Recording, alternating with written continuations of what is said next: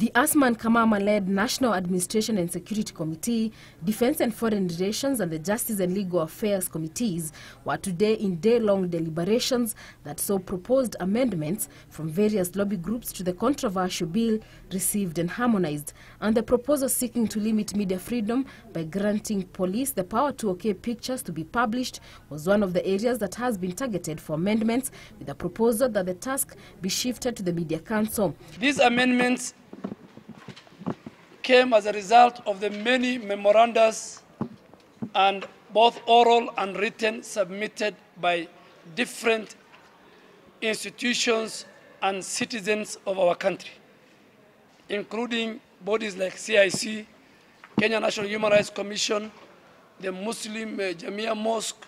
Another proposed amendment to the National Intelligence Act is seeking to have the National Intelligence Service retain powers to arrest suspected criminals as proposed in the bill, but have them immediately surrender the suspect to the nearest police station. A counter-terrorism center was also proposed to be established. Matters that are unconstitutional have been properly addressed.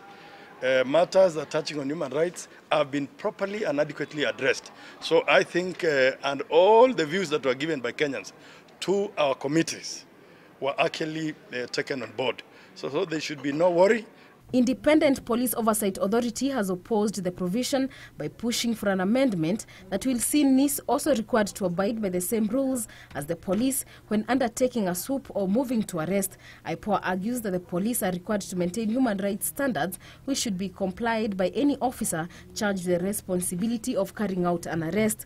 An amendment has also been introduced that will see the Director of Registrations issue a 15 days notice before revoking any identity card and publish the names in a gazette notice within 14 days. Section 51 subsection A of the Public Order Act that sought to have anyone organizing a public meeting without the consent of the police was deleted. We are not bringing any amendments, or whether in the bill or from the committees, that is unconstitutional. Members of Parliament will consider the proposals at the Committee of the Whole House during tomorrow's special sitting. Marin Kanari, Channel 1.